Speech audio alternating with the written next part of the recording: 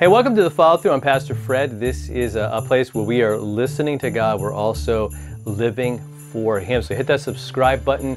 I want you to share this with somebody because what we're doing is we're getting ready for Christmas. It's Advent. In case you didn't see the backdrop there, we are in this season. And for so many people, it's not a good season. Right? We're all like happy in the music and we're getting into everything, but for some people, this is just bad news. They're dealing with tragedy in their life. They're dealing with loss in their lives. Maybe that's you today. And maybe you need what God is going to say to you today because you just feel like giving up. You feel like it's all too much. So let's open up to Psalm 34, verse 18. Here is like some oxygen for you today.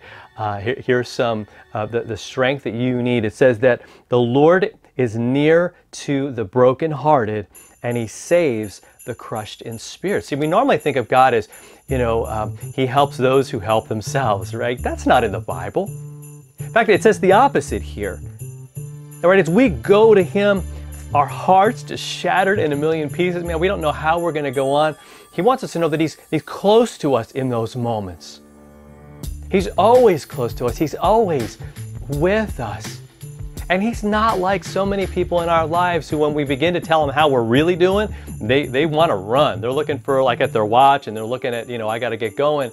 But God's like, no. He wants to hear what's going on in your life. Take some time today and remember that, how much He loves you. And that He is never going anywhere. We have His promise. I mean, Christmas means that God came to you, right? It's God with us. He's Emmanuel, who bled and died on that cross, who gave us heaven and gives us everything that we could possibly ever need.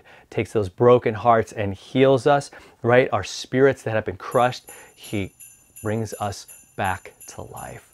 So let's take some time again. With all the stuff going on, they can wait. Let's get with God today. Let's get in His Word. And let's share this with somebody who really needs to hear it. All right? We'll talk to you next time.